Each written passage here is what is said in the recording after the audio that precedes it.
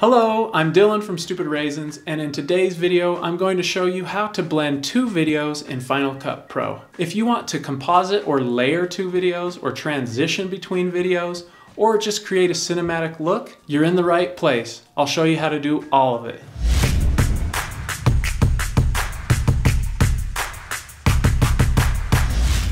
In this video, I'll show you how to blend two videos with different layers, blend modes, and the opacity parameter in Final Cut. Then I'll show you how to keyframe a gradual blending. I'll also show you two effects that make blending videos really easy. And at the end, I'll show you how to blend modes really quick using the built-in transitions. One of the first ways to blend video is to stack them in layers, one on top of the other, like I've got right here in my timeline.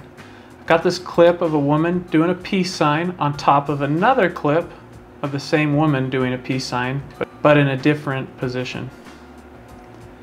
Whatever clip is on top is what we will see. So right now I cannot see this clip below. If I deactivate the top clip, then we see this one below.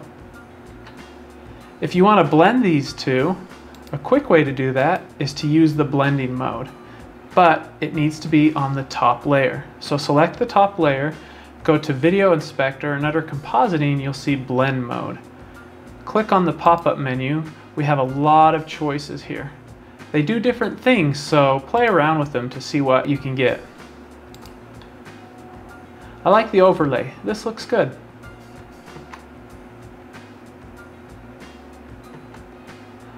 Let's set the blend mode back to normal. And now let's use opacity. I can use this slider to reduce the opacity of the top clip to see more of the bottom clip. Let's set this to about 30. See how that looks. We can also keyframe opacity to give us a transition from one clip to the other. I've got my main clip here in the timeline, and I want to switch to this clip. Right now it's a hard cut. But if I go to the top clip, go to the beginning, and set a keyframe for opacity, and pull it down to 0, we'll see the clip underneath it. I'll move forward in time, and now I'll add a new keyframe simply by moving the slider to 100%. Let's take a look. So instead of a hard cut, it gradually switches or blends to the next video clip. Another way to blend videos is to use the built-in keyer effects. Go to the effects browser and scroll down to the keying section.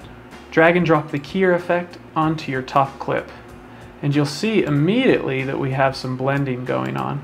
You can tweak with this to get different looks, but basically what this is doing is it's taking certain colors out.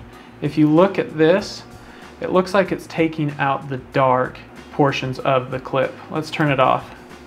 It's taking out her jacket and her hair and her jeans because they're darker, and the bridge as well.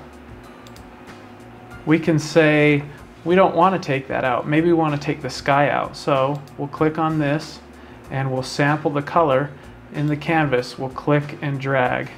Okay, that looks pretty good. And now here's something interesting. If I turn this bottom clip off, you'll see that all we're left with is the bridge and herself, and most of the sky is taken out. So I'm going to enable the bottom clip, and so we can see through that now into the bottom clip because we have that transparency by taking that out. Pause game. I just noticed you haven't subscribed yet. Go ahead and click that beautiful red subscribe button. Thanks. You can also blend these two videos using a mask. In the effects browser, go to the mask section and drag and drop draw mask onto the top clip. Nothing happens. That's because we haven't drawn our mask. You'll see right here in the corner it says click to add a control point. So I'm going to add a control point here, and I'm just going to kind of follow her roughly all the way around. And to complete the mask, we hover over the first control point and click. And now look at that. We can see the video clip below with this one on top. We can feather this mask as well to make it a little more subtle. We could invert the mask. We can also control the opacity. Let's take a look. It's not my best work, but it blends. Now you can keyframe all of those control points right here if you want and change them to move with the video.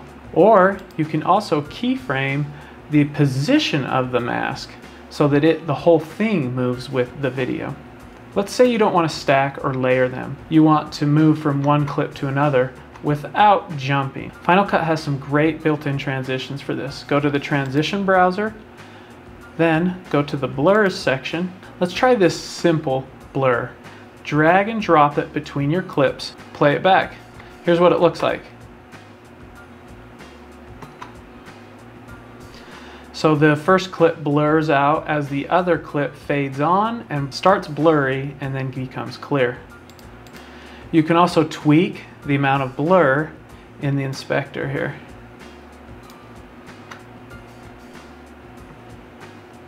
Next, go to the dissolve section. Let's take a closer look at the cross dissolve transition. Drag and drop the cross dissolve in between your clips. This is more of a blending transition. Notice the first clip fades out as the second clip fades in. We can also select the transition and change some different parameters there. We can change the look of it. Let's try bright.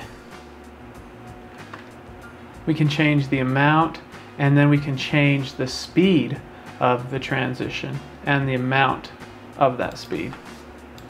As you can see, transitions are a quick way to blend two videos in Final Cut Pro 10. Congrats! You're now a video blending black belt, and I have a trophy for you. It's a free pack of Final Cut Pro plugins. These will make you feel professional and are a piece of cake to use. It's worth $138, but you get it for free. Just click the link below to get your free gift.